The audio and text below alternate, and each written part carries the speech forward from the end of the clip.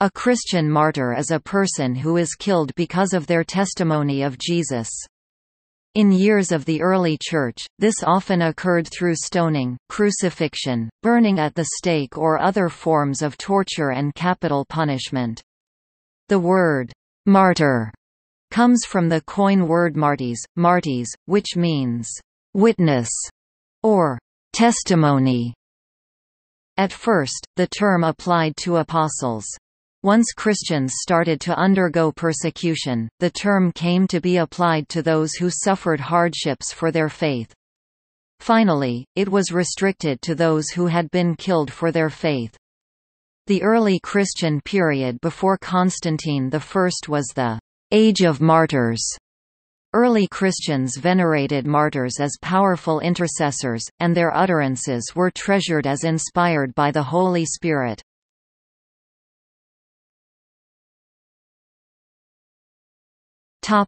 Etymology. The use of the word martys in non-biblical Greek was primarily in a legal context. It was used for a person who speaks from personal observation. The martyr, when used in a non-legal context, may also signify a proclamation that the speaker believes to be truthful. The term was used by Aristotle for observations, but also for ethical judgments and expressions of moral conviction that cannot be empirically observed. There are several examples where Plato uses the term to signify witness to truth, including in laws.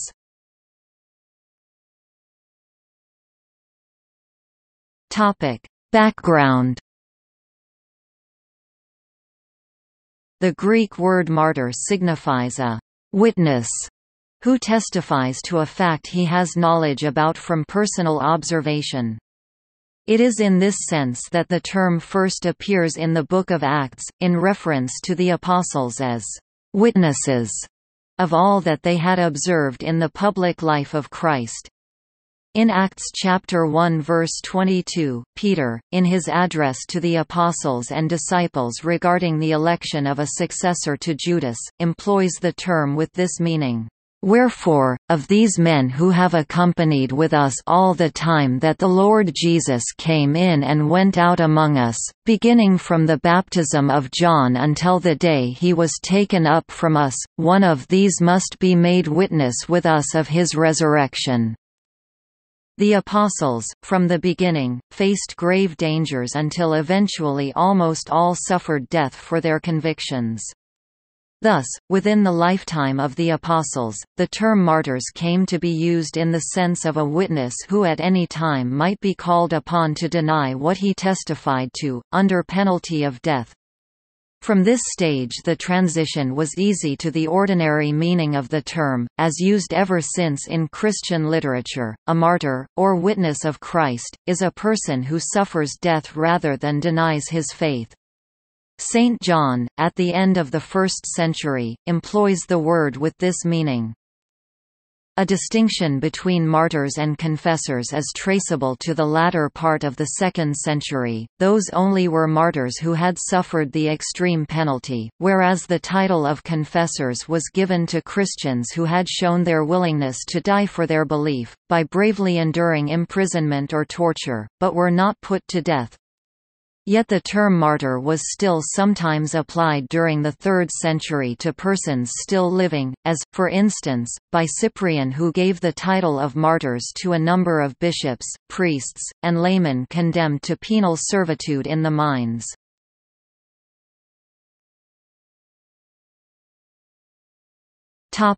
Origins.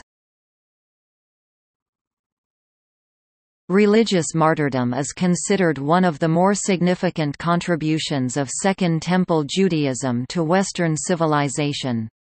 It is believed that the concept of voluntary death for God developed out of the conflict between King Antiochus Epiphanes IV and the Jewish people. 1 Maccabees and 2 Maccabees recount numerous martyrdoms suffered by Jews resisting the Hellenizing of their Seleucid overlords, being executed for such crimes as observing the Sabbath, circumcising their children, or refusing to eat pork or meat sacrificed to foreign gods. With few exceptions, this assumption has lasted from the early Christian period to this day, accepted both by Jews and Christians. According to Daniel Boyarin, there are two major theses with regard to the origins of Christian martyrology, which can be referred to as the Friend thesis and the Boersic thesis. Boyarin characterizes W.H.C. Friend's view of martyrdom as having originated in Judaism, and Christian martyrdom as a continuation of that practice. Friend argues that the Christian concept of martyrdom can only be understood as springing from Jewish roots. Friend characterizes Judaism as a religion of martyrdom, and that it was this Jewish psychology of martyrdom that inspired Christian martyrdom. Friend writes, in the first 2 centuries CE there was a living pagan tradition of self-sacrifice for a cause, a preparedness if necessary to defy an unjust ruler, that existed alongside the developing Christian concept of martyrdom inherited from Judaism. In contrast to Friend's hypothesis, Boyarin describes G.W. Boersic's view of Christian martyrology as being completely unrelated to the Jewish practice, being instead a practice that grew up in an entirely Roman cultural environment and then was borrowed by Jews. Boersic argues that the Christian tradition of martyrdom came from the urban culture of the Roman Empire, especially in Asia Minor. Martyrdom was solidly anchored in the civic life of the Greco-Roman world of the Roman Empire. It ran its course in the great urban spaces of the agora and the amphitheatre, the principal settings for public discourse and for public spectacle. It depended upon the urban rituals of the imperial cult and the interrogation protocols of local and provincial magistrates. The prisons and brothels of the cities gave further opportunities for the display of the martyrs' faith. Boyarin points out that, despite their apparent opposition to each other, both of these arguments are based on the assumption that Judaism and Christianity were already two separate and distinct religions. He challenges that assumption and argues that making of martyrdom was at least in part and parcel of the process of the making of Judaism and Christianity as distinct entities.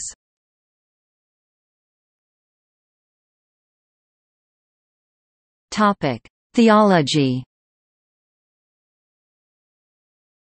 Tertullian, one of the 2nd-century Church Fathers, wrote that the blood of martyrs is the seed of the Church, implying that the martyrs' willing sacrifice of their lives leads to the conversion of others. The Age of Martyrs also forced the Church to confront theological issues such as the proper response to those Christians who lapsed and renounced the Christian faith to save their lives. Were they to be allowed back into the Church? Some felt they should not, while others said they could. In the end, it was agreed to allow them in after a period of penance. The readmittance of the lapsed became a defining moment in the Church because it allowed the sacrament of repentance and readmission to the Church despite issues of sin. This issue caused the Donatist and Novatianist schisms. Martyrdom for the faith became a central feature in the Christian experience. Notions of persecution by the world run deep in the Christian tradition. For evangelicals who read the New Testament as an inerrant history of the primitive Church, the understanding that to be a Christian is to be persecuted is obvious, if not inescapable. The eschatological ideology of martyrdom was based on an irony found in the Pauline epistles. To live outside of Christ is to die, and to die in Christ is to live. In Ad Martyras, Tertullian writes that some Christians eagerly desired it. Et ultro appetita martyrdom. The martyr homilies were written in ancient Greek by authors such as Basil of Caesarea, Gregory of Nyssa, Asterius of Amasie, John Chrysostom and Hesychius of Jerusalem. These homilies were part of the hagiographical tradition of saints and martyrs. This experience, and the associated martyrs and apologists, would have significant historical and theological consequences for the developing faith. Among other things, persecution sparked the devotion of the saints, facilitated the rapid growth and spread of Christianity, prompted defenses and explanations of Christianity, the apologies, and, in its aftermath, raised fundamental questions about the nature of the Church.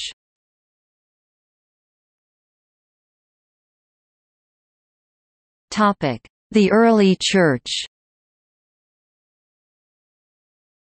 Jesus Christ was the first martyr in Christian tradition.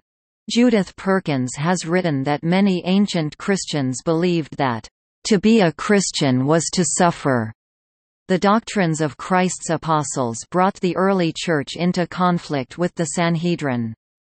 In the Book of Acts, Luke describes how the early Church began to strain the bounds of early Judaism. Stephen was accused of blasphemy and denounced the Sanhedrin as stiff-necked people who, just as their ancestors had done, persecute prophets. D. A. Carson and Douglas J. Moo write that Stephen was stoned to death after he was falsely accused of speaking against the temple and the law. In many Christian traditions, Saint Antipas is widely believed to be the martyred Antipas written about in Revelation chapter 2 verse 13. John the Apostle is traditionally believed to have ordained Antipas as bishop of Pergamon while Domitian was the Roman emperor. According to tradition, Antipas was martyred in ca. 92 AD by slowly being burned alive in a brazen bull, for casting out demons that were worshipped by the locals. The Book of Revelation calls Jesus, as well as Antipas, the faithful witness. O martyrs o pistos. The lives of the martyrs became a source of inspiration for some Christians, and their relics were honored. Numerous crypts and chapels in the Roman catacombs bear witness to the early veneration for those champions of freedom of conscience. Special commemoration services, at which the holy sacrifice were offered over their tombs, gave rise to the time-honored custom of consecrating altars by enclosing in them the relics of martyrs.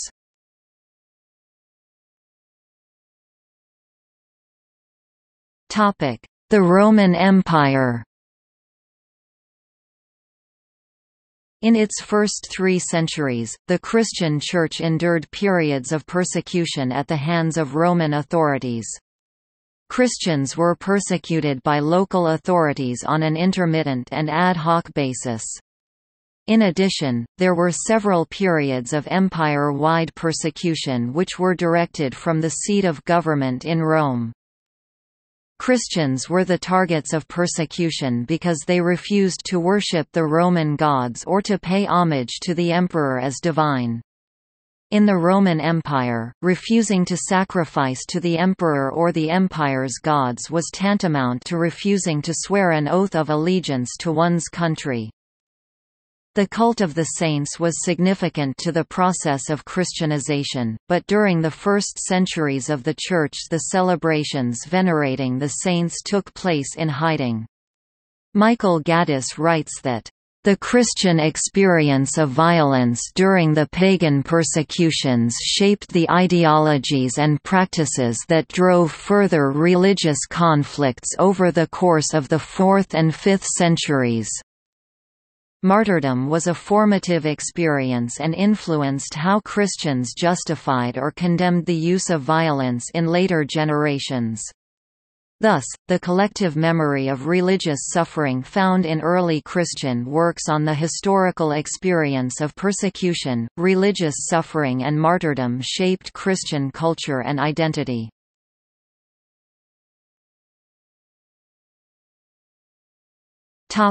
The Middle Ages. In the 15th century moral treatise Dives and Popper about the Ten Commandments, the figure Dive poses this question about the first commandment: "Why are there no martyrs these days, as there used to be?"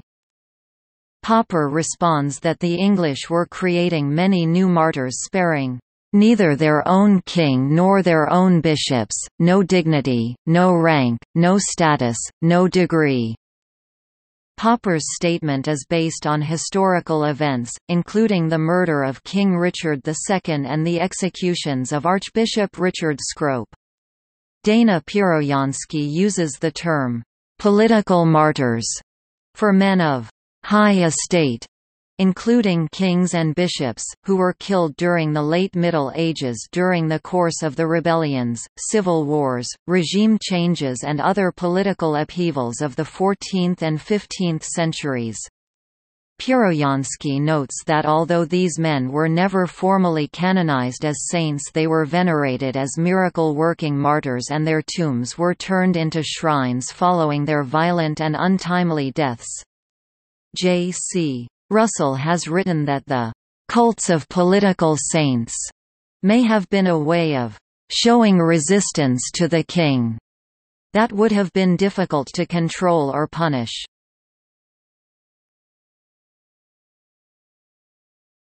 Topic: Degrees of martyrdom. Some Roman Catholic writers, such as Thomas Cahill, continue to use a system of degrees of martyrdom that was developed in early Christianity. Some of these degrees bestow the title of martyr on those who sacrifice large elements of their lives alongside those who sacrifice life itself. These degrees were mentioned by Pope Gregory I in Homilia in Evangelia. He wrote of 3 modes of martyrdom, designated by the colors, red, blue or green, and white. A believer was bestowed the title of Red Martyr due to either torture or violent death by religious persecution. The term, white martyrdom, was used by the Church Father Jerome, for those such as desert hermits who aspired to the condition of martyrdom through strict asceticism. Blue or green martyrdom involves the denial of desires, as through fasting and penitent labors without necessarily implying a journey or complete withdrawal from life. Also along these lines are the terms, wet martyr, a person who has shed blood or been executed for the faith, and dry martyr, which is a person who had suffered every indignity and cruelty, but not shed blood, nor suffered execution.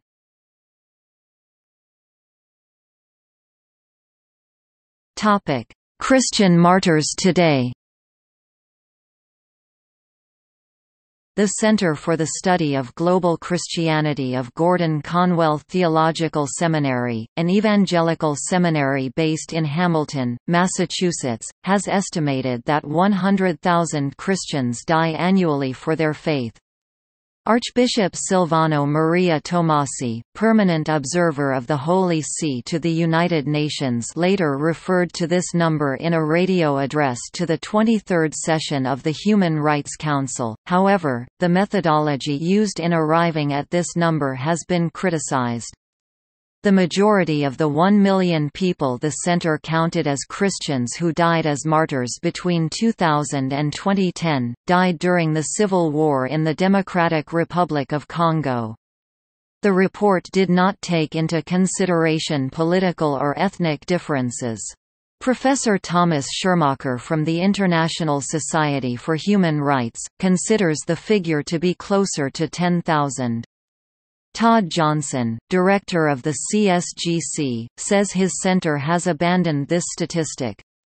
Vatican reporter and author of The Global War on Christians John Allen said, "I think it would be good to have reliable figures on this issue, but I don't think it ultimately matters in terms of the point of my book, which is to break through the narrative that tends to dominate discussion in the West, that Christians can't be persecuted because they belong to the world's most powerful church."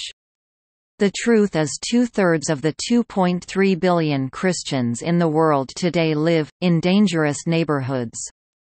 They are often poor. They often belong to ethnic, linguistic and cultural minorities. And they are often at risk. See also